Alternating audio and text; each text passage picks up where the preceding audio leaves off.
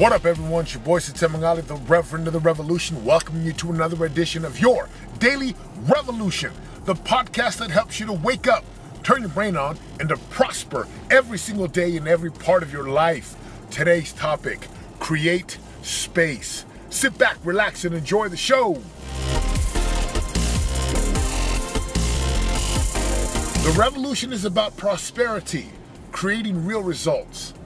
And I know one thing for certain. Well, I know a lot of things for certain, but this one for this podcast. If you lack space in your life, you are unable to hear the voice. If you lack space in your life, you lose capacity and power. And if you lack space without hearing the voice and losing power and capacity, well, you operate at less than 100%, typically like 30 to 40%. You think you're operating at 100%, when really you're only operating at 30 to 40% because you lack space. So what do I mean by space? I want you to think about the typical day for people. They get up, they grab their phone, they look at Facebook, Pinterest, social media, they look at their email, they stay glued to their electronics, they go to the bathroom, they're on their phones, then they go eat and they're on their phones, and then they've got commercials or ads or social media news feeds. Like, they can never sit still. Even if they're on vacation, guess what they do? Checking their phones, glued to their work, looking at the email. That is the definition of having no space and living an idiotic life. Why do I say this? Because that does not lead you to what you want. I know that. Why? Because that was me for a lot of years.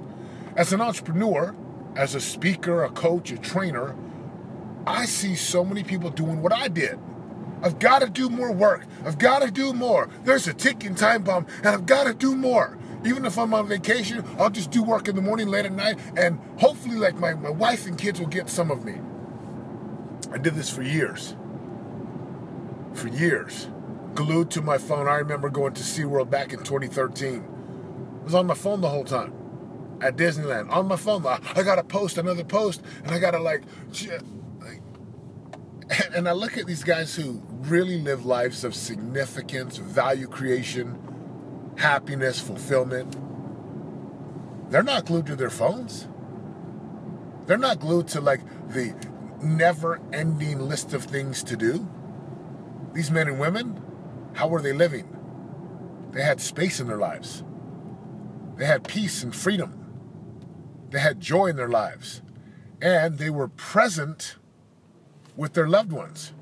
Nothing worse than going to a park with my boys, and while the kids are playing, the parents are on their phone. What are you doing? Nothing worse than going on vacation, seeing people out at dinner, and the parents are stuck to their phone. What are you doing? Come on, man.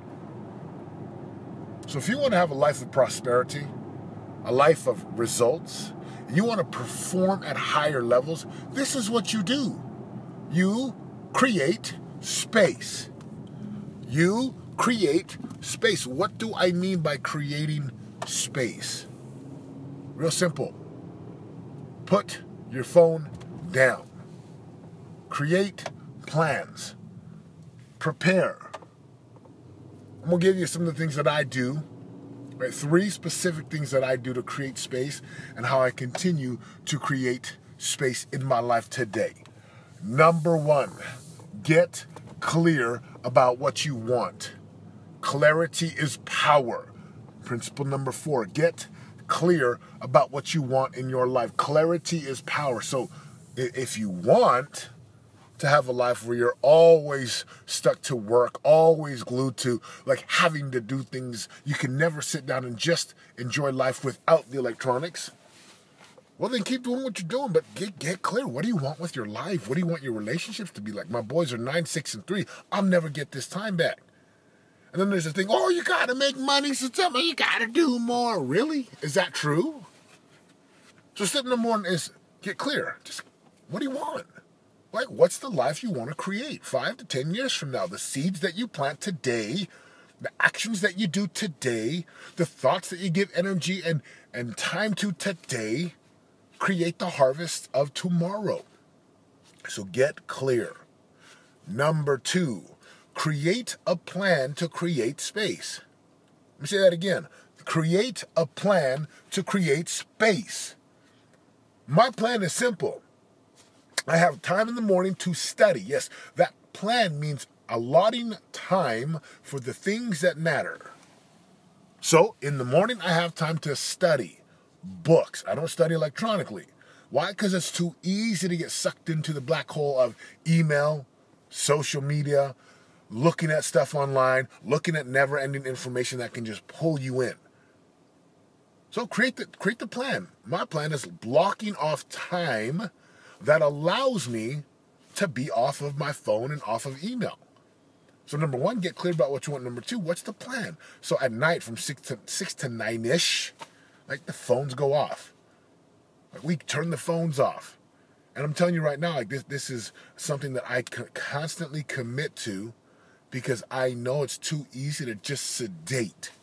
Right? You can medicate with medication or you can sedate with fitness, drugs, alcohol, sex, and the electronics. So number one, get clear about what you want. Like take some time and write on your journal, type it up, just say this is truly the outcome I want for my life, for this month, for this week, for this year. Number two, create the plan for creating space. So I have blackout times in the evening. I like to plug my phone in the bathroom so I don't go to bed staring at my phone. It's too easy today. This is why most people are exhausted. Their minds are stuck to their phones. That they waste time on things that don't really bring us what we want. And number three, be present in the moment.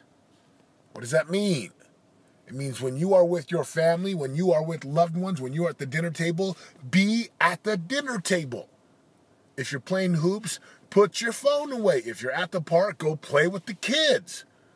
Which means you must rightly order your work in the daytime and allot the time for whether it's email, looking at things online, so that when you get home, when you're with your family, you can simply create space. Creating space allows you to, number one, hear the voice better.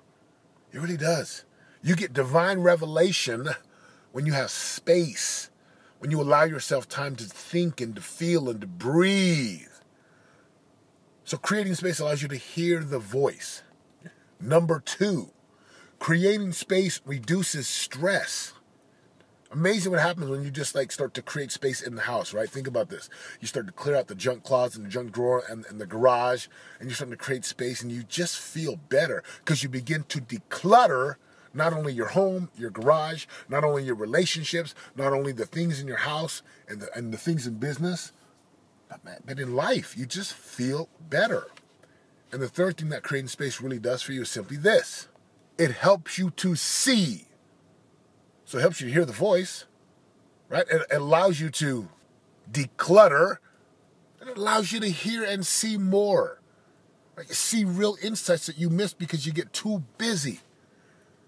Brothers and sisters, create space in your life today. It's incredible, it's important, and it matters. This is your boy, Satem reminding you, if you're going to create a life of real radical results, a life that you love, it will require you to get into a relentless pursuit with the ruthless commitment to pay the piper every single day so that you can get to the top of your mountains where your prize, promise, signs, and possibilities are waiting for you. The revolution has begun. I'm out. For more info on joining the revolution and living your greatest life of prosperity today, go to www.yourdailyrevolution.com and join us in waking up, turning your brain on, and prospering today.